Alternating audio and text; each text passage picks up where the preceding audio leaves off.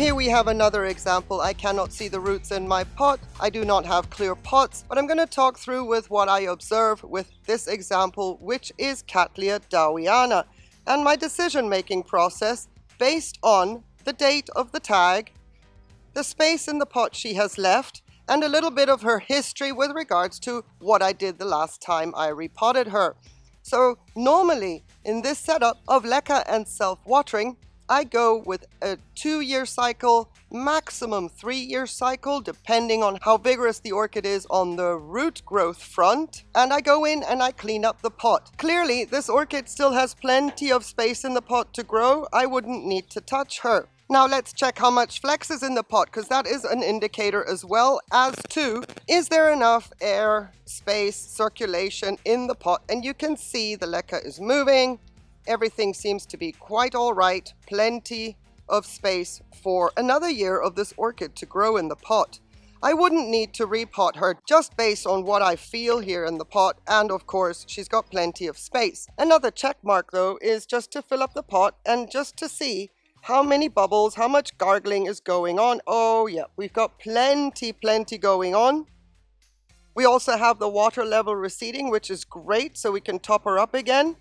And this is calcium, magnesium, and some seaweed as a soak for this orchid, because I am still going to repot and clean up this orchid now because of her history, not because she needs it. The pot, the climate is fine for another year. I go by the date on my tag, so I got her in 2019, and around about this date, of course, I would have potted her up into my self-watering and leca setup. So in 2020, she was doing so well in the 15 centimeter pot that all I did in 2020 was take her out of the smaller pot and pot her up into the next size here, which is this 18 centimeters. Now that was 2 years ago. Once again, I clean up my orchids after 2 years, maximum 3 years. So why am I not leaving this orchid in its pot for another year? Well, because with inorganic growing, we don't have to change the media. If we need to intervene, we can up pot.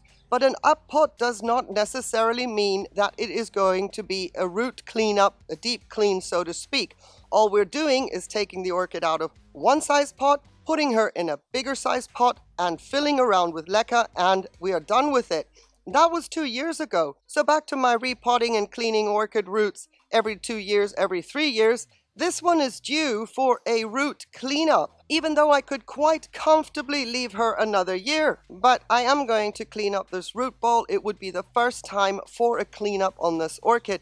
Besides, I also have several eyes, and if they all start moving and all develop into new growths, that would mean double more roots in the pot, and that will fill up the blanks very quickly, because dowianas are vigorous root growers and I love them for it. So we are going to be repotting this orchid, not on this video, because I understand that not everybody is into repotting videos. They pretty much are all the same, but it is information like this that I have tucked away in these repotting videos, and not everybody wants to watch those. So I hope that these kinds of videos are helpful if you don't have a clear pot, that you can see what your root system is doing, just to give you the pointers that I look for, plus the history of the orchid in my care and how her repotting and root ball cleanup has been in the past. So be on the lookout for the repot video. Once it has aired, I will link that video in the description of this video. In the meantime, hope that this was helpful. If you have any questions, please go ahead and leave those in the comments. I'll be happy to address anything that you might need to ask me.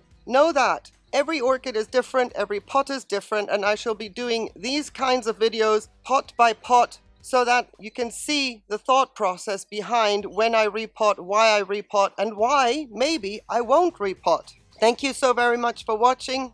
Appreciate your time. Have yourselves a beautiful day. On one condition though, please, that you stay safe. Take care. Bye.